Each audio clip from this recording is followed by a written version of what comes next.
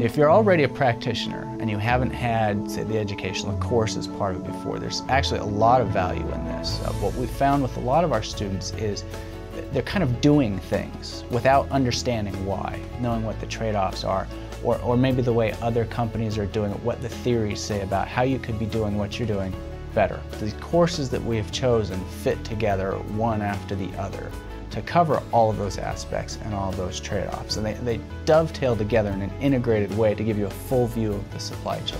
Mostly what we're looking here to accomplish is to provide the students the tools of analysis.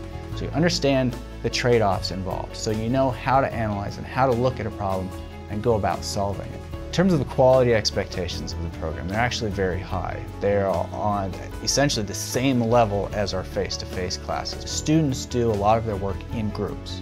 So within the members of your groups, there's almost constant interaction. I've seen students multiple times a day on their discussion boards talking about the assignment or the concepts and how they're affecting both their work for the course and their general work. So there's a lot of activity within the group structure.